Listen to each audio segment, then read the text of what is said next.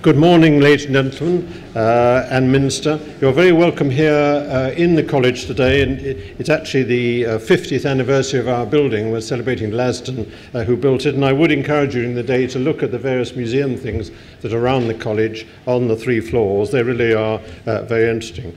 I'm particularly pleased this conference is here at the physicians, because after all, physicians are going to be involved in explaining and persuading patients and to put them in, encourage them to go into clinical trials. They will actually key in the process of developing future changes.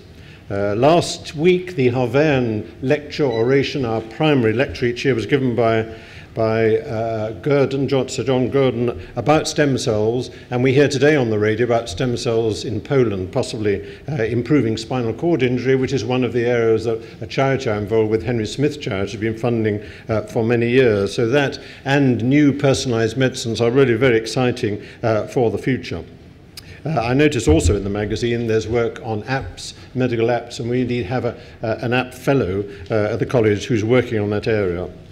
I'd like to give you 2 notes of caution, if I may, to start off the day. First of all, I think we have to remember that the public are very worried about big data.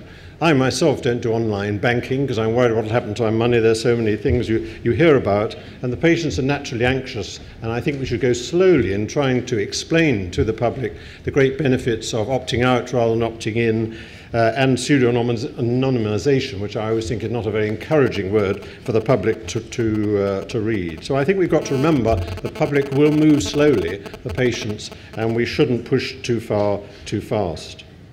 Secondly, a lot is talked about the expense that will be saved by having personalised medicine. I am actually somewhat doubtful about the overall cost. I mean, we look at $400,000 a year for the drug to treat hemolytic uremic syndrome every year, and there are many other drugs approaching that.